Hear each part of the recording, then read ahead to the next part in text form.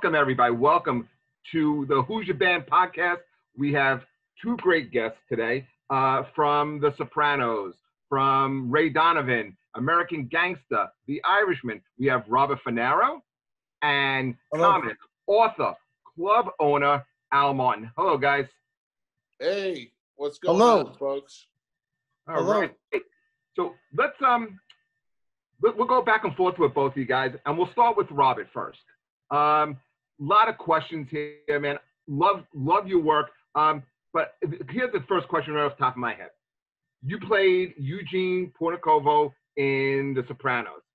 How did you get the role? Did you have to audition for Georgina Walken and Sheila Jaffe, two great casting agents? Sheila wasn't auditioning at that time on the top of the third season. She had gone to California to work some other things. So it was Georgianne that I auditioned for. So that's a bit of a story. I did a play 7 years prior, maybe 8 years prior to Sopranos with James Gandolfini, Streetcar Named Desire. You might know that one. I've heard of it. I've heard of it. Who did you play in Streetcar? I played Stanley. I could see that. And he played Mitch. He has that Carl Malden appearance, Yeah. I mean, it's not Tony Soprano, but of course, James always, has a big heart like that character, Mitch. And we toured Scandinavia for 3 months, and we became friends, and we went our separate ways afterward. And I think we met maybe once, and Jim was kind of getting some traction. I kind of was, I got married, had a child and everything. And to make this a long story even shorter, a friend of mine who was involved with comedy, Gordon Silver, who was working for stand-up, and he went to Gotham. Al might know him. He was at a party, and he went up to Jimmy Gandolfini. He said, "Hey, I know a friend of yours, and you did a play with him." I said, "Oh, yeah?" And James said, "Oh, yeah, who was that?" It was Bobby Funaro. And if I was you, I'd give him a part on Sopranos. So, believe it or not, where's Bobby? What's he doing? He's working at Caroline's on Broadway. He's a manager there. There happened to be a role that was, that they were looking for. And James came down to Caroline's on Broadway, and he took his driver, Joe Fay. They went to a couple of clubs. They might have stopped by the New York Comedy Club. I'm not sure about that. But they went to a couple of clubs, and then they finally found the right one because he didn't remember the comedy club. Joe was his driver in the local one, the Union.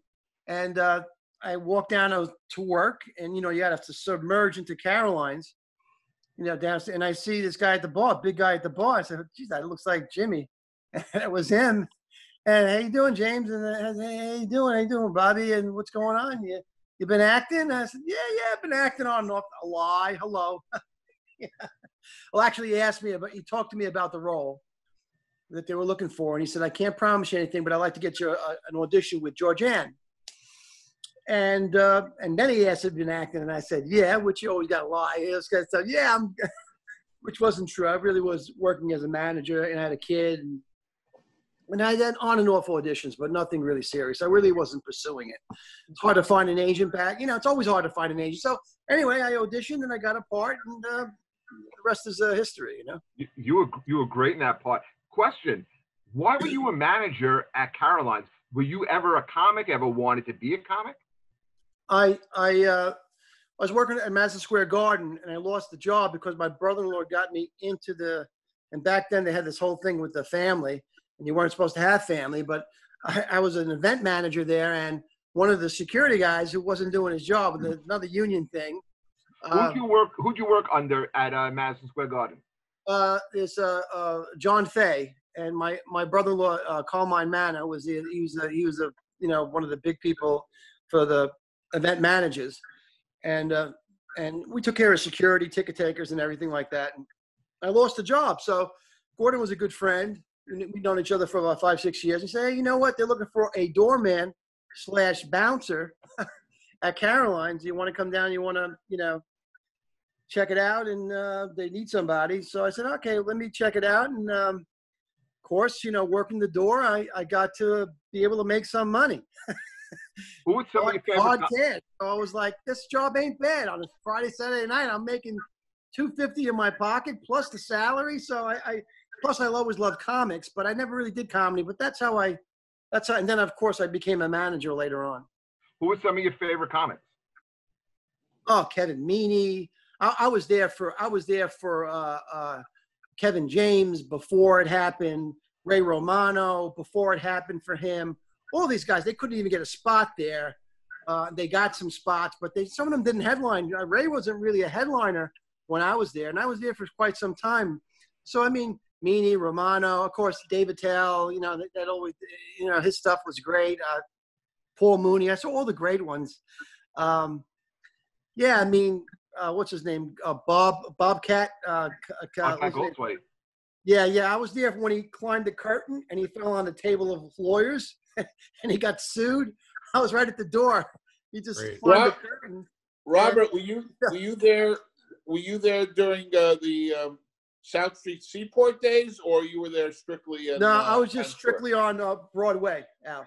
Just Broadway. Hey, Jeff, here's a little tidbit that you may not know about me, considering that we go back a very, very long way as well. Did you know that I actually went to an open casting call for The Sopranos? No, I didn't know that. Yeah, it was a million years ago when they did one in Harrison, and it was the one where Johnny Sack's wife, Ginny. Oh, okay, yeah. I think she was the only prominent person to get cast out of that in a reoccurring role. I think a lot of other people wound up getting extra roles, like at funerals and weddings and stuff like that. I can only convince them that I was half Italian, but when they started looking at my dumb Irish face, there was no chance that I was getting that role. I'll tell you that right now. Now, Robert, did you know Al when he was a comic? Because before Al was a club owner, he was a comedian. He was on TV as a comedian. Well, you know what? I don't know. Did Al, did you do Caroline's Comedy Hour? I'm not sure. I wasn't around then. I did Evening at the Improv. Okay. But yeah, I didn't get on Caroline's Comedy Hour. But Richard Jennings. Robert tells a great story about a time when he was no longer at Caroline's, and he interviewed with me for a job. Do you remember that, Robert? And I think you mentioned money. Oh, yeah. I might have. Yeah, I remember, yeah. He goes, "What will the job pay?" And it went very silent after that. Oh, yeah, that's right. You were looking for a manager. I was looking for a manager, and a mutual friend, Chris Murphy, turned me on to Robert. Right. And we talked on the phone, and then he goes, "Well, what does it pay?" And I froze like a deer in headlights. Robert, I don't know if you know this, but Al has a book out now. He has a book. It's called "I Built a Comedy Empire in 30 Short Years." Al, Al's been in the business forever. Why now? Why 2020 inspired you to write this book? Well, it's called "I Did It on a Dare," which is true. I built a comedy empire in 30 short years. And basically, it's stories that I've been compiling through the 30 years. But now, like we do everything, we blame it on COVID. I had a lot of time on my hands. Both the clubs are closed. And I said, you know what? If there's ever going to be a great time to write the book, I'll write it now and even include a little bit about COVID in it, and what we're going through. And there was a debate. Do we wait till the end of COVID and see how the whole comedy scene shakes out? Or do I get it out now? And I decided to get it out now. People have time to read it, and sure. Because it must be a lot of great stories, Al. I mean, it must be great. I can't wait to read it. Check it out. Oh, a lot of great stories. Is it on Amazon? Can I get it? It's on Amazon, Kindle, audio books, paperback. It's a good read. It's a book you can read in one day. Really, it's only I think it's less than 100 pages. Yep, slightly less than 100. Yeah. Like most comedians, I'm kind of lazy, So. Yeah. What comics got their start performing in your club? Who performed at my club? What comics got their start in your clubs? Well, I would say Jim Gaffigan. You know, first of all, let me just say, and Bob, I'll probably agree with this. They Many of them started in my club, but on their resume they started at Caroline's. Yeah, that's true. Right. But basically, definitely Jim Gaffigan. I know Lisa Lampanelli's first New York's appearance was at New York Comedy Club. She had basically started at Greenwich. Greg Giraldo started there. Love him. Right. Believe it or not, Artie Lang in an improv troupe got his start at New York Comedy Club. He talks about it in his book. Right. You know, says he was working on an improv troupe called the Improbables at the New York Comedy Club. So a lot of them. Yeah. Hey, Rob, people don't realize how, that was a time when I think that a lot of comedians were able to do those rounds, and the time they put in, and there was a lot of struggle there. You could see it even with Gaffigan, and I mean, the old guys would make fun of the new guys, and they would have to, it was definitely a great experience to see that the climb, even with Greg, because Greg, I remember when Greg got a TV series, and he bought a motorcycle, and didn't pan out, but he had a motorcycle and he had some money in his pocket. So, and then he went to his own thing, did his own thing. I think they basically found their own niche, Yeah, there's a club that I love playing at in Virginia that has, I mean, you could tell the headshots are really, really, really old because they're all black and white. And it has Lisa Lampanelli's headshot before she actually changed her name. Her name is Lampionelli or something like that, but she changed it. And the thing that always threw me off about this club is they have a wall of death. They actually have one part of the wall with all dead comics. And I'm like, they put my headshot literally in the corner right next to it. I'm like, I got to go on a diet apparently because I'm really too close to the wall of death here. This will always be on that wall if you die. I'll tell you a funny story about Lisa Lampanelli. They could probably start a wall of death on all her ex-boyfriends and husbands. Oh, yeah. Because she went out with a guy named Frank D'Amico, who was a very funny comedian based out of Westchester. He used to own a club up there called Shooting Stars, and he passed away. She was married to, or I think lived with, Michael Sullivan Irwin. I don't know if any of you guys heard of him. I remember Michael, yeah. Yeah, and he's gone. And then she was married to a guy, I think his name was Stock. His last name was Stock.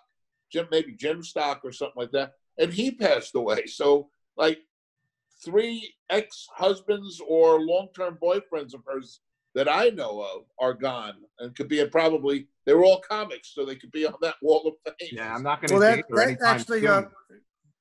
Jimmy Canizero, who she was married to, whatever, he made it because he's not a comic, so he's okay. Yeah. Rob, and he had COVID too. So yeah. Rob, Al was talking about improv.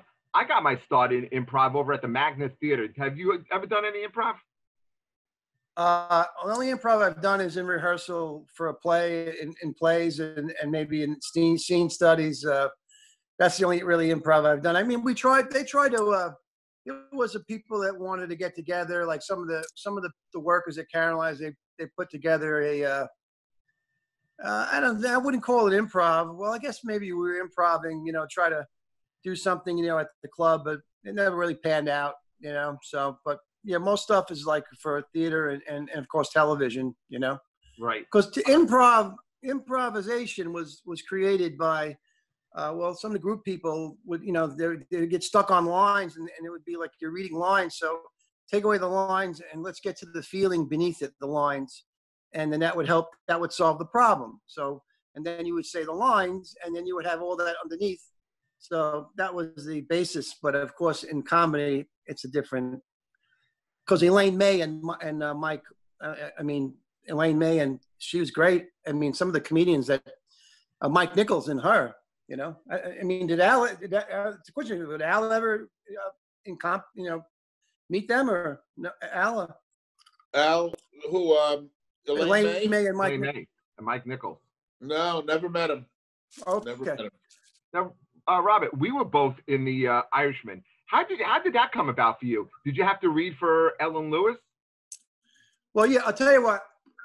I was doing The Sinner with Jessica Biel, and they were casting for Irishman, and Chris Mason, who was a lead character on the Sinner, the first season, which was great. We did it in Carolina because I had that thing in North Carolina, that problem with that racial thing or whatever. It was more racial stuff, and they brought all the work to South Carolina. So I was filming that. I had a recurring role on it. And I'm telling Chris, I tried to get into the Irishman. My manager, what month was this? That was maybe 4 or 5 months. They were casting already. So he said, no, I didn't. I said, you know what? It's not going to happen for me.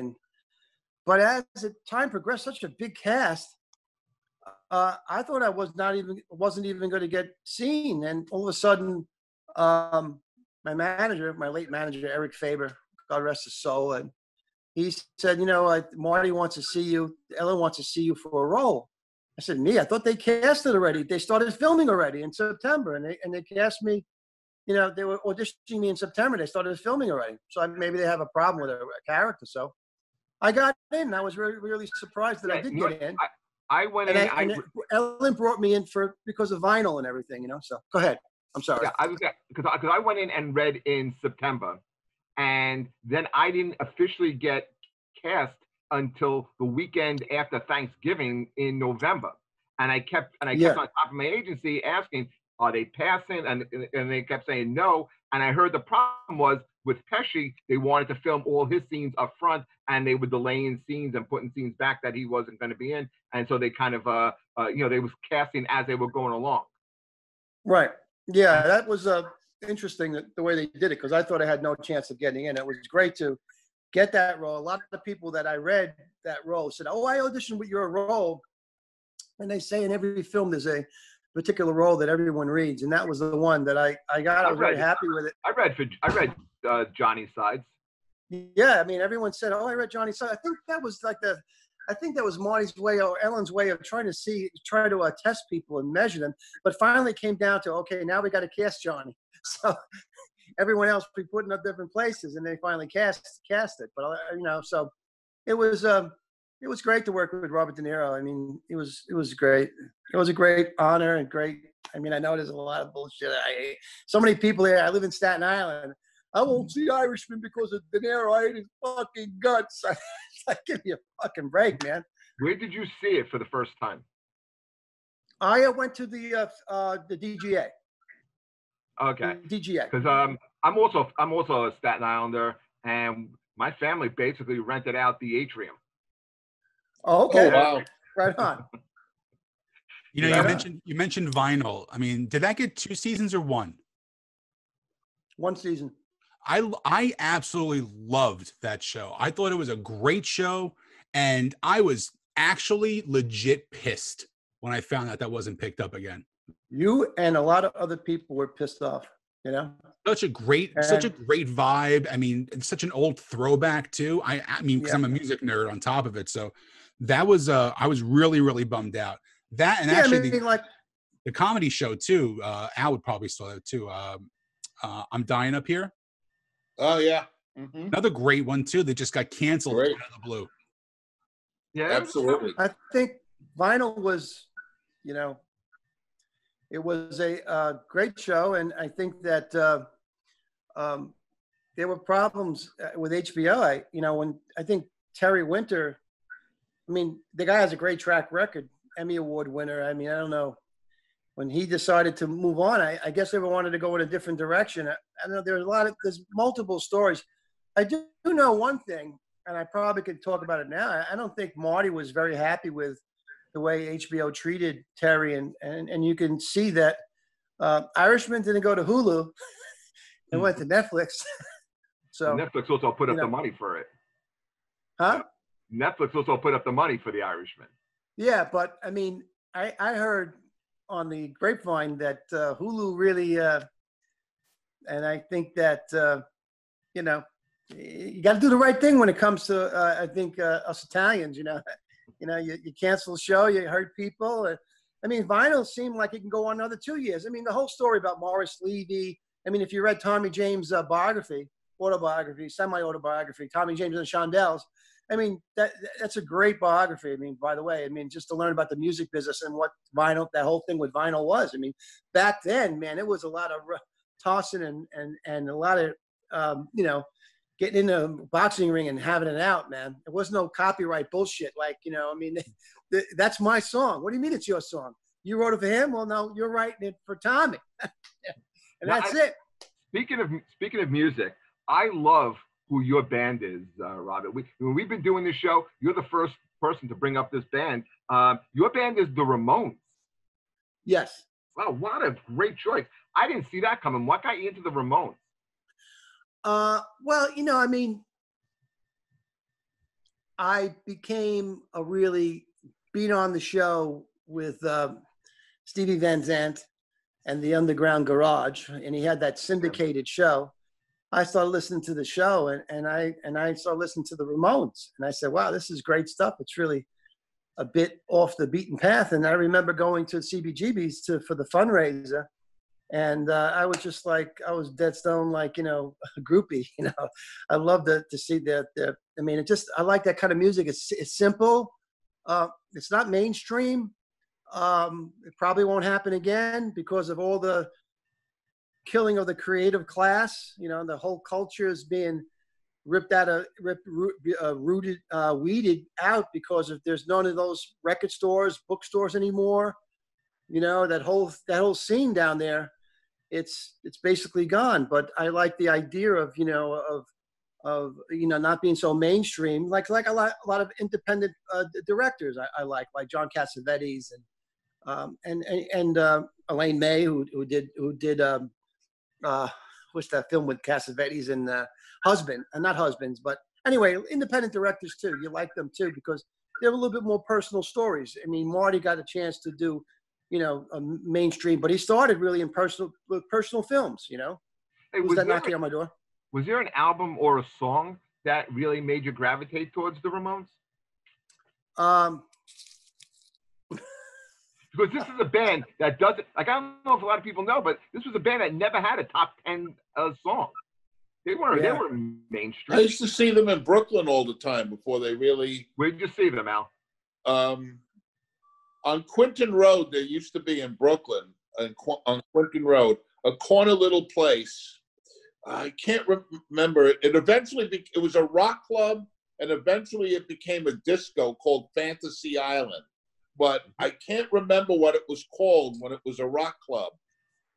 And the Ramones used to be there quite often. Well, I think that, Al, could you name a few comedians that are kind of like the Ramones, but they're not mainstream? Would Dave Attell be in one of those? Considered that? Yeah. You would put maybe more like a Mitch Hedberg over Attell. I mean, Attell, I think, is almost more mainstream. He has a show on Comedy Central. I don't know how many people really get Mitch Hedberg. I love it. Hedberg was great, yeah. You got to realize Bill Hicks was one I loved. Oh, Bill Hicks was amazing, but you got to realize the genius of Mitch Hedberg is that he would just do one-liners for 2 hours. Yeah. And each one was just greater than the next one. So hard to write that way. Oh, my God. And you know what's fascinating? There are some guys in the world that if they do one-liners, people call them hacky comics. But he got away with doing stuff that a lot of people would have been called hack for. Would you say Stephen Wright is a hack? Huh? Would you say Stephen Wright is a hack? No, he's got his own kind of weird style, but basically it was one-liners. He was great. Yeah, he was great. I guess so. Yeah. Now, remember a guy named Mark Cohen? You probably remember him, Robert. Yeah. Mark did a lot of kind of weird one-liners, but people didn't see him as a hacky guy. He went on to success. He probably did Caroline's Comedy Hour, and I know he did improv. So he did a lot of Walking in Memphis. What's that? And then he wrote Walking Out. Sean is shaking because I just made a very hacky joke. Not the first time, Jeff. Not the first time. The thing is, I set myself up for that.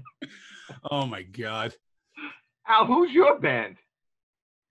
Me, listen, I go all over the place. I can go from the Beatles and the Rolling Stones to Alabama, so I like a lot of different Eagles, but it seems when I mention the bands I like, I probably stopped liking bands in like the 80s or something. Al, true or not, did you or did you not go see Donny Osmond at the St. George Theater? Yes, my wife loves Donny Osmond, and sure, I had your to wife. keep her happy. Allegedly. Yeah. Where is she, in Canada? Come on. No, I was so happy when Jeff told me that you liked Alabama. Love Alabama. What a great I'll tell band. you a funny story. It's very hard to get Alabama tickets anywhere on the East Coast. True. They hardly are ever here. And if they are, it's like in Schenectady or some like faraway place. So 2 years in a row, I've had tickets to see them on the East Coast. Me too. Red Bank got canceled last year, I think. And PNC Arts Center. Right. Yep. So that one got canceled. And the year before, I think I was going to go all the way to Maryland to see them and just hook it up with a night at the casino and dinner and all that. And they canceled that one too. So this year I'm supposed to see them in October, I think in the Poconos. So hopefully that'll happen. Hopefully I'll open for you, brother. I'm praying for you. My mom is a gigantic country fan, so that's where I got my country music love for for that genre. And she was always into this band called the Statler Brothers. Oh, sure. Well, yeah, I heard of The Statler Brothers are a great band, great 4-part harmony, but again, they don't play in this area. So a million years ago, I was in a band as well. So my whole bandmates are going down to Asbury Park to see a band called Black Label Society, which is Zakk Wylde, Ozzy Osbourne's guitar player.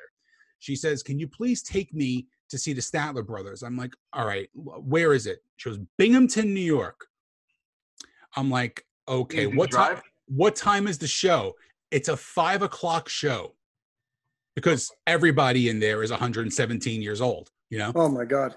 I fly up to Binghamton. I go to the show. My mom I'm the youngest person in the room.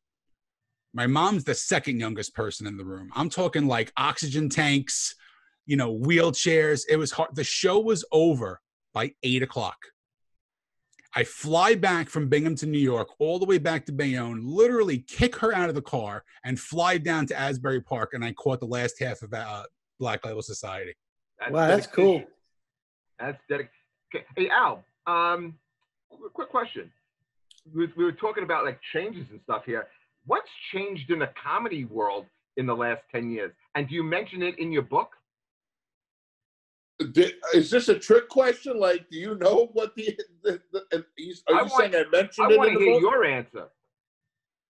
Well, definitely social media is a big change in stand-up comedy. And, there was a time when, network executives and even to some extent club owners and bookers, they were the gatekeepers. They decided whether you would get a TV show or whether you would get on an audition to be seen by TV executives.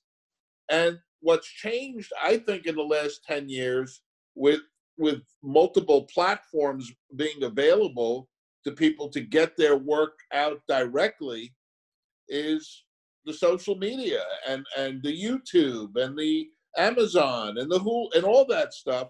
If you're very talented and you have a big following of people, you could circumvent some of these traditional gatekeepers. If I was a comedian, and I came to you and said, I had this following on Twitter, I got 50,000 people following me. I can fill up your club. I'm funny. Book me on the club, audition me or book me. And has that ever happened to you? And the club has been sold out? Yes, it's happened to me, both sides of the coin. In other words, where people have these huge followings Right. And, you know, in the old days, Robin, you probably remember this, when someone wanted to promote a show, I would ask them, what's your marketing plan? How are you going to fill the seats? And, oh, we're going to be out there in Times Square handing out flyers and doing this and doing that. Nowadays, it's, oh, I got a big following on social media. Now, that could go one of two ways. Right, You know, we have been very lucky at times where the people fill the room. Right. And, you know, we have a great night of it, and it's successful. And then there have been other comedians that have these social media followings that don't quite pan out. It's virtual world, you know? Right, yeah. These are not really your friends, you know? And, yeah. Right? And so at the last second, we might have to switch them from the 180-seat room to the 80-seat room upstairs, and then they don't even fill that. So it could bomb. Yeah, it's hard. It's hard from the comics point of view too, because like I know, you know, I work with Jeff a lot, and you know, I'm more of a road comic. I don't really work in the city too much, so I know my capabilities. I know what I can do, and it's hard for me to get into a new market, because just say like out in the Midwest, I know I would do great out in the Midwest, and they'll say, "What's your social media following out in the Midwest?" So I can say, I don't know, 40 people. So, and I mean, because I'm a New Jersey comic, so it's hard on my end too. And then I wind up opening for somebody who just has a gigantic following, and sometimes it doesn't work out as great because I know what I can do, and these guys just have these amazing numbers because they can do funny videos, or they can just do, you know, use stupid filters and make jokes, and it doesn't really translate back into doing comedy. Right. You're right. That's very true. I've opened for soap opera stars who don't have the time, where I was the opener and actually did more time than the headliner, who's the soap opera guy. Because, you know, they've only been doing it for maybe not even a year or a little over a year. I mean, but they're selling more tickets on their name than on mine. Well, a perfect example of that is if you were ever to book any of the Whack Packers on the Howard Stern show. Correct. Right? I mean, except for Shuli Agar, who can He's a real comic. He can hold his own as a comic. Most of these other people, you know, they'll put together 3 or 4 Whack Packers and then a Bob Levy who can actually do an hour, you know, right, and carry the show. So, you know, you're right. And sometimes even those people, they do so many shows, and they're you know, they'll do a Long Island club on Monday, and they'll do a Queens club on Tuesday. Their thing gets so saturated, nobody cares to see him anyway. You know, except for Beetlejuice. He draws. He's funny. Now, speaking of Whack Packers, hey, Robert, how did you get involved with directing Mike Boschetti's one-man show? Well, I knew Mike from Staten Island. I knew him from Caroline's because he was doing some spots at Caroline's. They would bring him in from time to time. And I said, there's something about this guy. He's a character out of this. He's just living at the wrong time. Well, I mean, like Matt Sennett, like Charlie Chaplin, that whole era there, he missed the wrong era of living, because he really would have been a lot more appreciated. So sure. I was training in Soho, you know, during the Soprano days. On the downtime, I would have I did an acting class that I had about 6 or 7 people in, and Mike was one of them.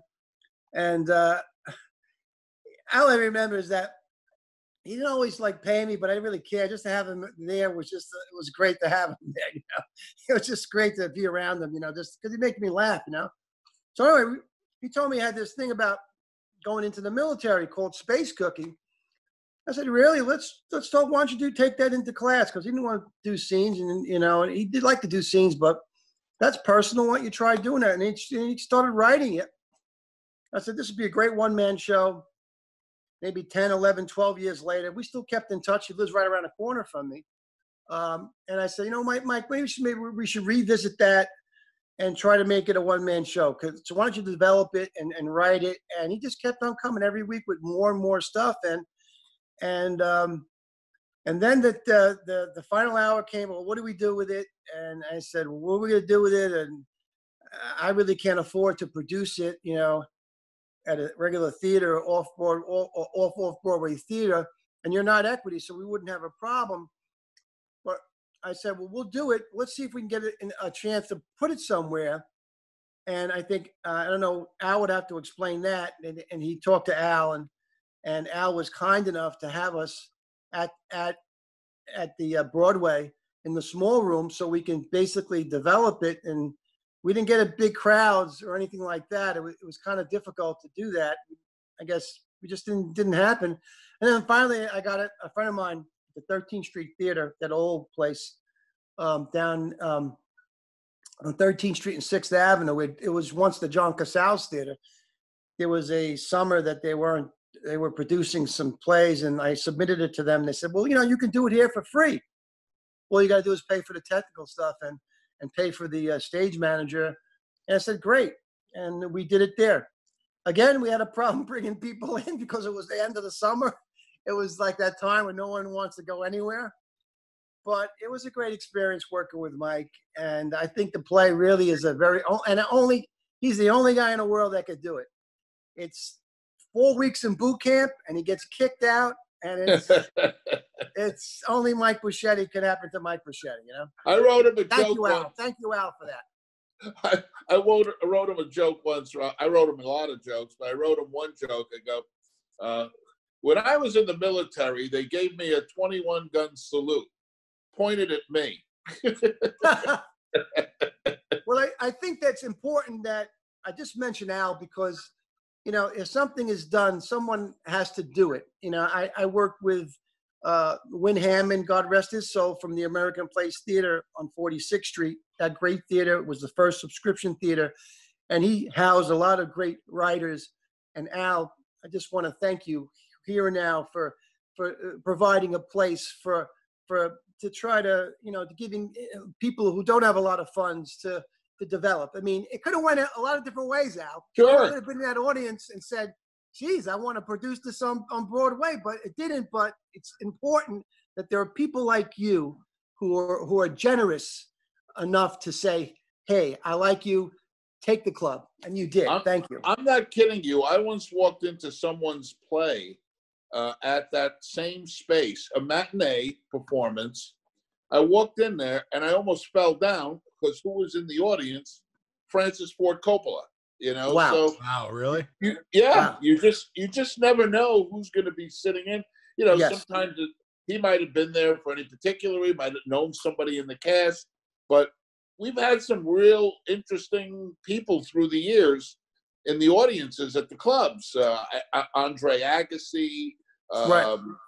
We've had Louise Lasser from Mary Hartman. Oh my God, she was, yeah. That's your go-to, Louise Lasser? You had Beyonce in the club. No, yeah. Oh, yeah. Listen, we've had, yeah, that's true. Beyonce, Jay-Z, Rue McClanahan. No, but you led with Louise Lasser. I don't get you. I'm He was a on an acting. comedian. I'm a He went from comedian. I don't know Coppola to what Lasser. You're a comedian. You're supposed to lead with your strongest shit. Guys, write this down. It's 4:40 on Thursday. This is episode 15. Jeff made his first funny. Oh, Idiot. This is what I got to deal with. You guys don't have to put up with him for 15 weeks like I have to. Robert, I heard a rumor about you, man. You're into cooking. You're a cook. You're a chef. Is that true? Well, I like to cook, but I wouldn't call myself a chef. I'm my own chef. I take care of my mom, and I do love to cook. And the COVID crisis has heightened my imagination. I've come up with a lot of different things, and I put them on my Instagram page, and a lot of people have been commenting, "That looks delicious." And usually, if it looks delicious, it is delicious. You know what I mean? That seems to be the thing. So I've been doing it. I've been posting the stuff: mom's gravy, shrimp oreganato, flounder oreganato, squash and rigatoni, all these different dishes. And sometimes I just wake up and say, I don't know what I'm going to cook, and I get an idea. Are you putting this on as an Instagram show? Huh? Are you doing this as an Instagram show? Well, someone had contacted me from who knows somebody at Simon & Schuster, And they said, why don't you do a cookbook and you do like the Soprano thing, and they can, you can talk about the Sopranos. The thing is, they told me that the whole book industry has changed, that they want you to basically make an investment to buy a certain amount of books, and they buy a certain amount of books. And like, so you got to put like $10,000 down. And so I think that the publishing people are like, they've kind of like got it all figured out, the metrics and everything. And to me, it's like, well, that's like, I'd rather not put the money down for something like that. But someone did approach me for a website to do like a Zoom-a-thon with my cooking. You just got to buy the tripod. I'm thinking about it. I think it might be a fun thing to do.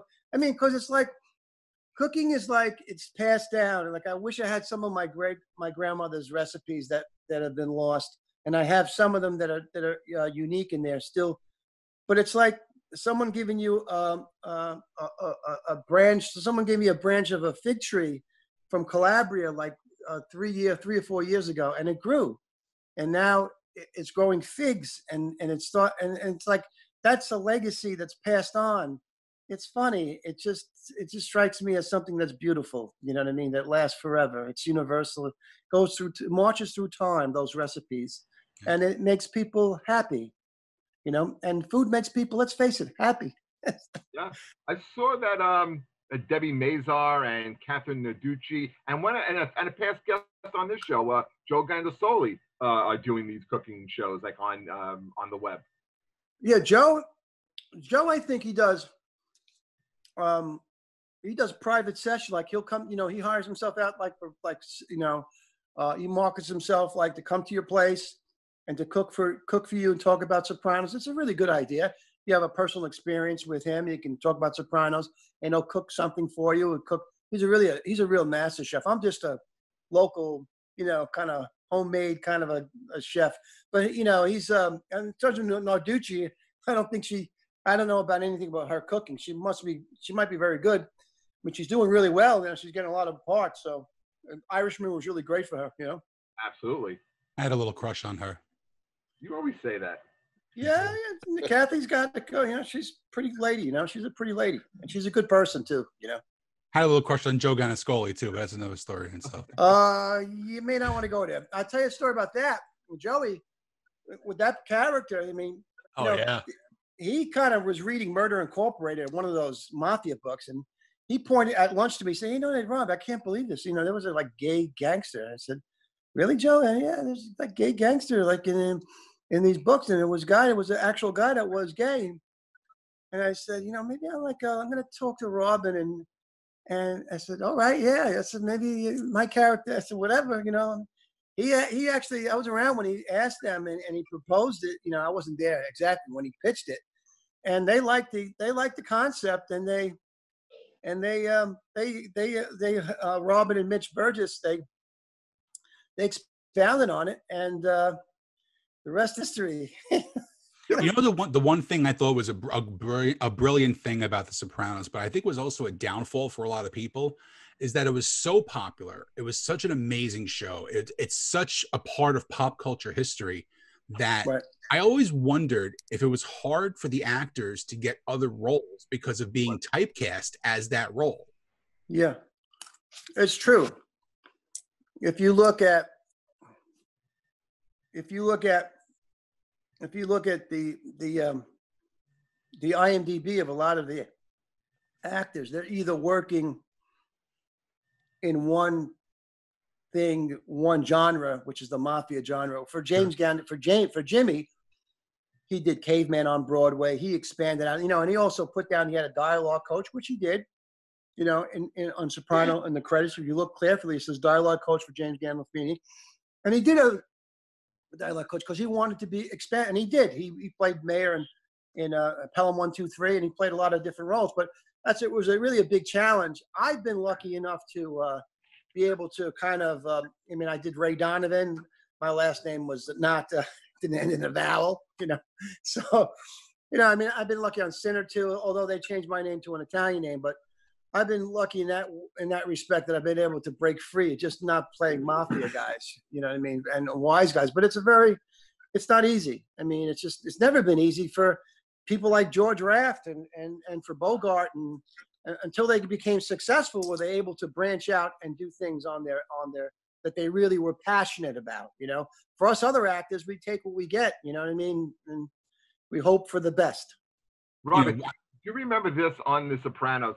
Do you remember there was a little like storyline when they were kind of giving Junior shit because he was going down on his girlfriend? Yeah, I think so. Yes, I remember that. Yes, yeah. It was one of those weird mafia like things that you just don't do. Right. Yeah. Somebody from Boca. She was from Boca. It was Boca, and Boca means mouth. That's right. Listen, the writing on that, that's why I consider it the greatest show ever made, because it was so deep and there was so many layers. Robert, what was it like working with that cast? And did you ever get a chance to meet David Chase? Oh, you kidding me? I mean, 3 years on the show. Yes. I mean, David was around all the time. Talk to him about, he's kind of like David's. It's a great guy, great personality, but he's like like a gnome. You know, he just would appear in different places, and he was one of the most very eccentric in a way, but very down to earth too, and very like one of those minds that he's always, you could be talking to him, but he's thinking, he's thinking of 12,000 different things when you're talking to him. But yeah, David is a great guy, and I got a chance to work with him in the film that he did that wasn't such a success. You know, with Lisa Lampanelli, she played my wife. You know. You know, you mentioned being on Ray Donovan. I forgot the name of the film. Robert, I got an idea for a show that you could direct. Okay. It's called Driving with Al Martin. Okay. And Al Martin the whole time. And the second you hit 30 seconds of traffic, okay, for construction or because of a pothole, just leave the camera on him and let Al do his thing. And I think you got a winner there. That might be a new show for me. Yes. Because Al also lived in Staten Island, and when I would go into the city, Al and I would drive into the city together, and we would sit in traffic on the West Side Highway, and he just started flipping out, and it was great. I always felt we should have had like one of those GoPros on him the whole time. Great. He'd sit there and point out the errors of Mayor de Blasio's ways. Of offering yeah, I hated de Blasio back then. Oh my God! Al, what's next for I'm just curious. What's next for the comedy clubs? What do you think, Al? Well, I hope it's not Zoom shows. That's for sure. But I agree with you. You know, they're hard. You know, for this kind of forum, it's great. For business conferences, it's great. You know, meetings. But I don't see this is a Band-Aid for stand-up comedy. It's just no audience feedback. It's very difficult. Doing one I think we're in a holding pattern till those clubs open up again, really. And you know, the problem is with the aforementioned mayor, we don't know when he has plans to do anything. You know, it looks like the comedy clubs in Manhattan, at least, will be open if there are anything that puts us backwards. They're scheduled sometime around early August, but if there's a setback, then I've done my planning for September, and if we open before that, great. If not, and then the next question becomes, at what capacity will they allow us to open? 25%, 50%, but in any event, I talked to a guy operating a club down here in Florida where I've been wintering, and he opened up last weekend, and he said the crowds were really light. He just doesn't know what he's going to do, So here's an area where now Florida's really been opening up. They're sort of in what I guess you would call phase 2. And, I've been going to restaurants that have had no problem socially distancing, mainly because the crowds haven't been that big. I mean, you might be sitting there with 6 or 8 people in some restaurants, and yeah. Well, people got to feel comfortable going. That's the thing. They got to feel comfortable, when they're there for themselves. I mean, that's just Yeah. The way it's good. I mean, it's not a question of, anyone doing anything wrong. It's the patron that's got to say, okay, I might have some parents at home, or I don't want to, have children. And Right. so that's a thing. It's a hurdle, but I think in time, hopefully we can. Yeah, I think the advantage to us opening in phase 4 is that we'll have gone through 3 phases already, where people are going to start stepping out and going out publicly, maybe sitting in a restaurant. And by phase 4, they might be, oh, I'm ready for a laugh. I'm kind of hoping that, but next week, aside from New York City, just about every place else is going to start phase 2 in New York State. Yeah. And, the funny thing is, like, Robert, you would probably remember this from your Caroline's days. In the old days, you used to promote, oh, we got great headliners this weekend, Colin Quinn, Dave Attell, Artie Lang. Now you're going to be promoting, we do temperature checks at the front door. It's true. Yeah. We have Purell stations every 20 feet. Our service people will be in masks and gloves, digital menus, I mean, it's crazy. It is it's crazy. A different world. I'm dealing with a club out in Ohio that was bringing me in to headline for the first time, and I had a week booked, and obviously everything gets canceled because of all this. So I reached out to the guy, and he goes, look, I'm not bringing anybody except in-state people for the moment, because he's doing 25% capacity, and even has like a plexiglass spit guard across the whole top of the stage. Wow. Because I mean, like, I'm one of those in your face kind of guys, and I get very sweaty, and I'm a mess when I'm on stage. But big sweat guards and like a friggin' buffet in front of you. Are hotels even open? Like, you're going out to Ohio, and I know the club that you're talking about. Yeah, but that would be a comedy condo if I was staying there. But you don't want to stay at that condo. You want the hotel. Yeah, comedy, I mean, that's kind of one of the things. That's one of the normal conditions are hard. I know. I mean, listen, nobody wants to stay at a comedy condo to begin with in a normal situation. You want to go into a strange one we're going through now. So now I got to wait till probably the end of the year until he figures out if they're going to go. And they're a little bit of ahead of New York and New Jersey, too, as far as the reopening process.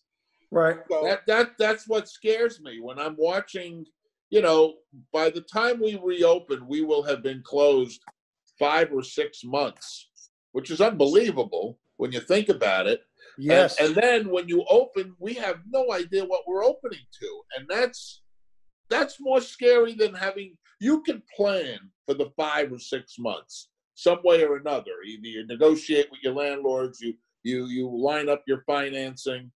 But the worrisome part to me is, what are we opening up to?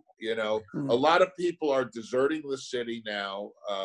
I call them the people that came in here from Wisconsin and Minnesota and all those places and jacked up the prices in Park Slope and Williamsburg and Bushwick. They're the first ones getting the hell out of the city. Absolutely. So they're leaving. And the people you have left are the ones that, are hardcore New Yorkers. And, but some of the people are leaving. They have nothing. What's New York becoming? You don't have Broadway theaters. You don't have Radio City Music Hall for the families and the older people. And then all the bars and the clubs for the younger people. The vibrant nightlife is just, can't happen with COVID. So look, it's going to be, I think that it's going to be uncomfortable for a while, and it's not going to be good. And a lot of people, there's going to be a lot of setbacks. And it's just the way it's going to be, like, with the rationing and World War II and the food and the food tickets. And some people will profit off it, other people won't. But for people in the entertainment field, it's going to be a bit of a struggle, I feel. But I think that, and let's face it, COVID can be, I think it's a virus that can be, we can maybe control it, maybe by treating it, or perhaps the vaccine, if it worked. Now, a vaccine by January, this is what I'm hoping and praying for, some sort of vaccine or treatment by January, and then everything, bam, we're right back in the game. And I think we have a better shot. I think it can happen. I think it can happen. But it's going to be uncomfortable. Yeah, I don't know if you guys saw this because of everything that's been going on this past week, but the vaccine is now in the second stage of development, which is amazing. So there's actually optimism that before 2021, that a vaccine can become available. And I think that becomes a game changer. Yes, absolutely. Agreed. And then, but up until then, it's going to be tough. Now, I think film and TV, I think we can figure out film and TV, and Netflix got the right idea, and the producers of HBO, and they're producing their own stuff, and TNT. And I think that we can find a way to, and anyway, directors, they stay in a station by themselves looking at the monitor. There's a way to, and they're working on it now, SAG's working on it now, ways to film without having all that, with being careful and social distancing and tested, like Al was talking about before you come in. So I think theater, and I mean, not theater, but film and TV will get back sooner. It'll be a little bit different. And but then, of course, start filming again. I think it could be at the end of August. I think with the right planning, they're working it out already. Maybe perhaps some scenes have to be kind of like with the extras and everything. That has to be really planned. People have to be tested. You know what I mean? There's going to have to be a way of testing on the set, but also before you come on, you got to test. I mean, but if they can get the 15-minute test going and stuff like that, then people could be comfortable, acting in that situation. You know what I'm saying? So I think it'll come back first. I'm hoping to come back in late August, early September, maybe a little sooner. I'm not sure, but I know they're working on it. The president of SAG, Gabriel Kataris, is talking about that that the wheels are in motion in order to do it. I think it can be done. But it's at the same respect, it's the same thing as theater. You got to be around people. We need that treatment or that vaccine to really make us comfortable. What do you got coming up, Robert? Well, I did a pilot with Michael Madsen and Danny Baldwin in Canada called For Nothing, and hopefully it gets picked up. That was interesting. It was La Cosa Nostra again. Again. But I played a crime boss in it, and I had a fun time working with Madsen, and we had some good times. We actually lost a cast member to COVID, which was sad. The cooking show. Let's see about that. Got to think of other ways to. You might have to retool the cooking show. I'll tell you why. If you've ever, I've been at many a Chinese buffet with Mike Bichetti on Highland Boulevard, where I've had to put my hand over my food because Mike has a little. You know what I'm talking about. Yes, I know. He has a tendency to spit when he eats. Yes. Why would you go to a buffet with Mike Bichetti? Just to watch Have it. fun. It's hysterical. Have fun. It's a comedy scene in itself. Yes, it's so much fun. Mike's a great comedian. But when you go out to eat with Mike Bichetti, make sure you're wearing gloves, okay? I'm talking about hockey gloves. A hazmat suit. Al, so that's what I got. You, man. How can people get the book? Amazon books. Just type in Al Martin if you can't remember the long title. It's Did It on a Dare, How I Built a Comedy Empire in 30 Short Years. It's available on iTunes. It's available on audiobooks, Kindle, and paperback. Right and on. hopefully the book. And if you buy it now, we are going to be doing a signing at the Friars Club in the fall. And I'll be doing Morton's a Friar. There you go. And then we'll be doing a book signing at Broadway Comedy Club, Greenwich. So we'll be getting around and doing book signings as well. I was really hoping there was supposed to be a great roast coming up in June at the Friars Club. Yeah, I don't think that one's gonna happen. It ain't gonna happen. And let me just tell you something. I was salivating. Al Sharpton. Oh, I was salivating for this, and I don't think it's gonna happen anymore. He just was on time the for a quick Al funeral. Sharpton story, or you're wrapping it up? Sure. Okay. So one day I'm watching the news, and Al Sharpton is leading a protest upstate New York for some business, whatever it was. And, basically, I got the inside scoop on his protests. Basically, he rents a couple of buses, fills them with 20, 50 people in each bus, pays them $25, $30 a head to protest for the day, people that got nothing to do, mostly older people, and he gives them lunch, like a sandwich and a banana or some shit like that, or fruit. I don't mean banana in a bad way. Stop talking. Stop talking. Oh my God! No, because nowadays you don't know. Everything you say is something like it's like a grenade. But anyway, so he does this whole protest. I'm watching the news. It's on all the news. You know, carrying on. That night, I go to a cigar club called the Macanudo Club in Manhattan. Love that place. You love that place. Yeah, me and Kevin Dabrowski go. Yeah, I had dinner there, was smoking a cigar. 3 tables over, there's Al Sharpton with 5 white business executives smoking cigars and drinking high-end liquor. Unbelievable. So, yeah, during the day, social justice warrior. At night, hanging with the white guys. He was just at the Floyd funeral. He was just at the Floyd funeral. The memorial. He spoke at the memorial. He closed the event. You know, he closed the funeral. You know. Yeah. I think on that note, gentlemen, we want to thank you so much for thank coming you very much. Thank you, brother. That was a quick hour, and you guys were tremendous. Robert, I hope everything's good. How's your mom doing? She's doing okay. She comes out of the hospital tomorrow. They've been delaying it because of her oxygen level, and you know. What hospital? She's at Weill Cornell in New York. I love that place. I mean, if you get to love a hospital, I like that place. You know, it's a good place. And not Staten Island Hospital. No, you don't want him in Staten Island Hospital. No, but, we wish you and your mom the best, man. Thank you, man. Thank you very much. Thank you for the opportunity to be on. It was a pleasure with Al, yourself, Sean, and it's great, man. Thank you, man. Yeah. Al, thank you also, man. Good luck with the book. Yeah, I'm going to check it out, Al. Thank you, guys. Much appreciated. Sure. Listen, when the clubs open up, I just want to show you something, Al. There's my avails. keep scrolling, right? Unfortunately. Oh. It's scrolling. Ugly. It's very ugly. Keep scrolling. Yeah. Keep scrolling. Well, guys, thank you so much for being on the show. Take care. Thank you. Take care. Guys. Take care. See you next week. Ciao. Bye.